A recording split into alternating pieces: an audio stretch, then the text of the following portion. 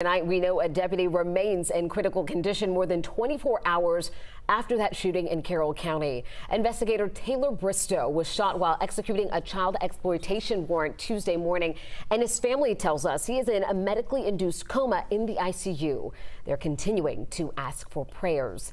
And tonight, the community is working to step up to support the Carroll County Sheriff's Office. That's right. 11 Alive's Karis Belger is live in Carroll County tonight. So, Karis, we know that you've been speaking with people in the community all day. We can only imagine the pain that they are going through. How are they dealing with what happened?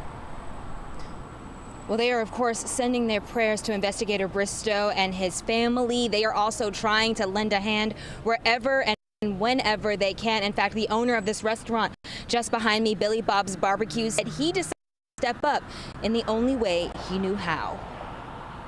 We've been here since 1997. My dad and I opened it up back then, and been here almost 27 years. Dishing up comfort is Bill Green's specialty. Order.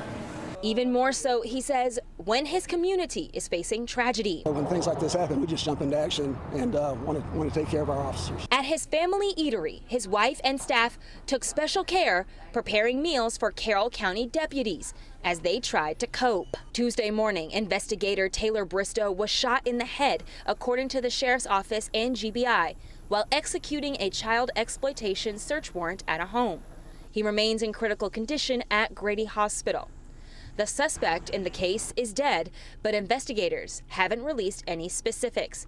Bill says when he learned what happened, he decided it was his turn to serve. When we heard the story, I jumped into action. When lunch started, I said we're going to take some food over to the department. So we took over barbecue pork, we took over some Brunswick stew and some coleslaw and some sweet tea. Carroll County Sheriff Public Information Officer Ashley Hulsey says they did more than fill bellies. Or when you go through a traumatic event like that where one of your own is shot, they're going to have some issues to work through too. So the community really has already started coming together. Even though we have 126,000 people who live here, it sounds really large, right? It really is a close-knit community. Everybody cares about everybody. But for Bill, the ultimate reward will be seeing the Sheriff's Office become whole. We just really hope he pulls through, makes the recovery so he can come home to his family.